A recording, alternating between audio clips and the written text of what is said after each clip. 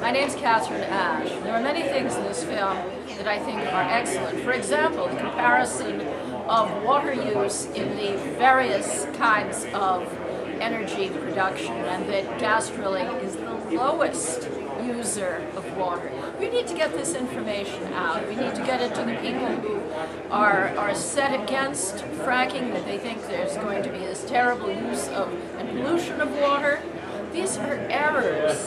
These are the fictions that have been perpetrated by someone whose career has hugely been enhanced by the ability to play upon people's fears, and who has now succeeded in making a mass hysteria in this country that is against this country's interests in numerous ways.